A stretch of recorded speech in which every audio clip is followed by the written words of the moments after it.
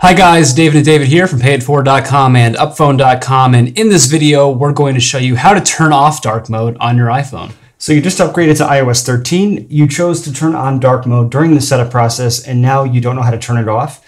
I was in this situation and I had to ask somebody who I knew, David, how to do it, and he already knew. So David, why don't you walk us through the process? 2 steps ahead. So dark mode is on. 2 ways you can do it: Control Center and also the Settings app. I'll show you the Settings app first. Open the Settings app. Scroll down to Display and Brightness, and just tap on Light. Boom, Look fixed. at that. Now you can also toggle dark mode on or off in Control Center, iPhone 10 or newer. Swipe down from the upper right-hand corner of the screen. iPhone 8 and earlier, swipe up from the very bottom of the screen. Press and hold on the brightness slider, and then just tap on the appearance circle.